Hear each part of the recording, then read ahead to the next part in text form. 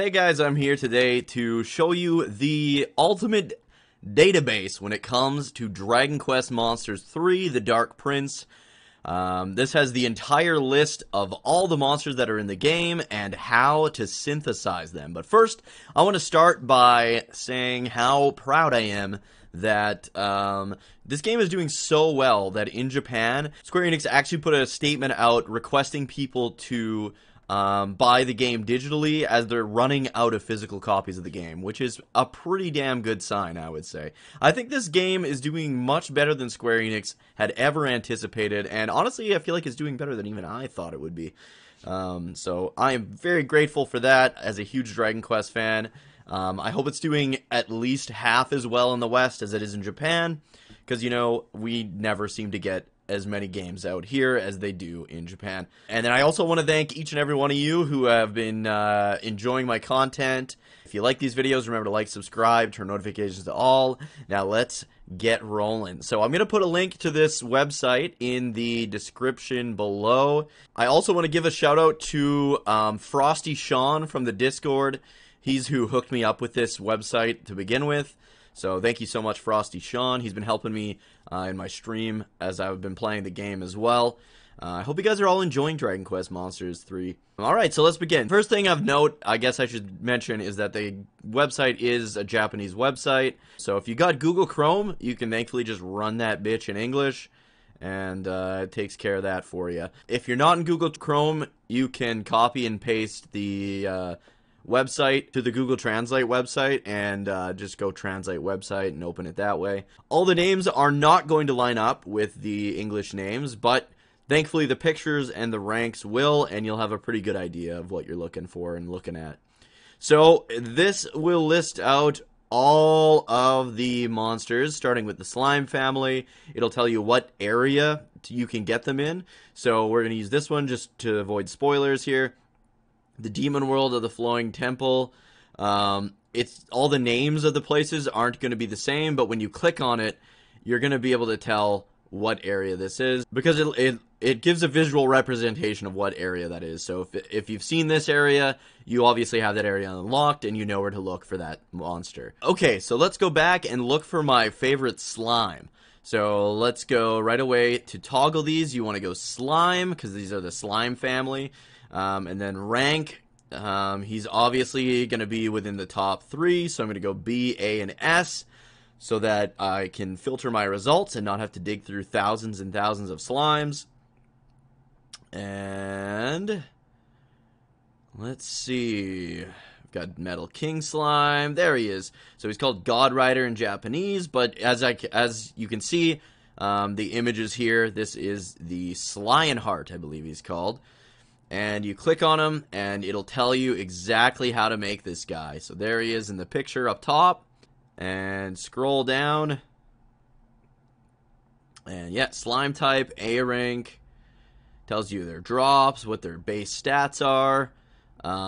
What their traits are. As they level up, they get different traits. And tells you their weaknesses and stuff like that.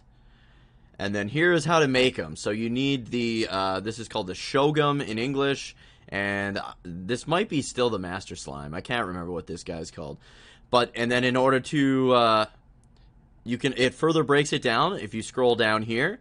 So you've got the Lionheart here, you've got the Shogun, you've got the Behemoth Slime, and the Metal Slime Knight. So you combine the Behemoth Slime and the Metal Slime Knight to make Shogun.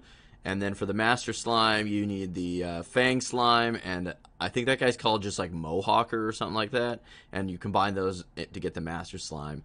And every one of these, look at these, it shows underneath like Slime type and a Demon type. Either one needs to be only D rank. Or you can go Jungler and Almirage. I'm not too sure what those are. If I click on them, it'll tell me. Same with this one. So Beast type or Material type, B ranks. Or you can use that crocodile guy. You can also click on the guy directly, and then it'll break down his synthesis. So we go down here, and like it says, either a material and a demon type. As long as one's B rank, you'll make the Mohawker. Or you can use that big crocodile dude, and the big green beast to combine into the Mohawker. So you can continuously keep going back. If you want to make the big green dude, you just click on there and scroll down, and it'll show you how to make him as well. So you just need a demon type and a dragon type. One of them has to be C rank. And then it'll also tell you the possible syntheses you can use that monster in. So we saw the Mohawker. There's also the Haxorus.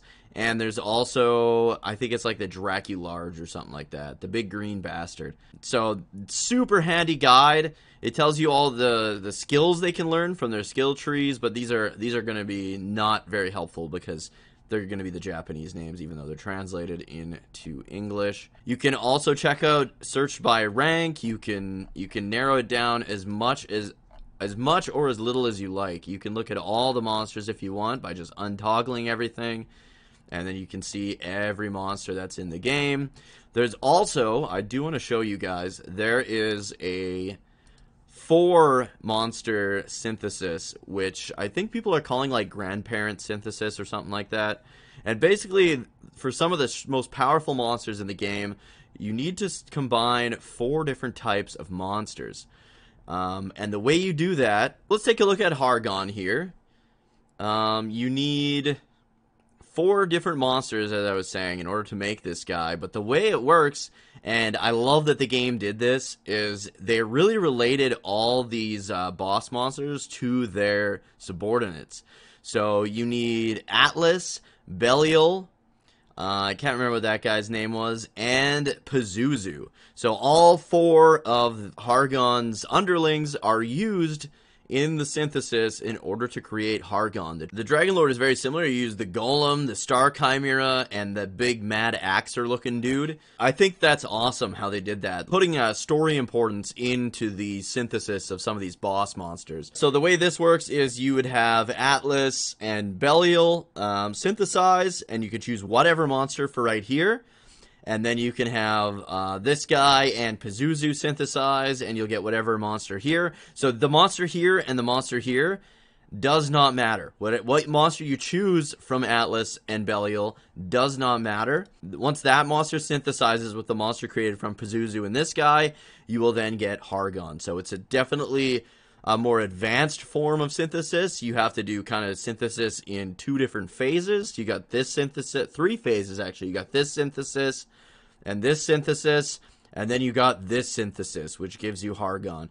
So that's kind of how that one works.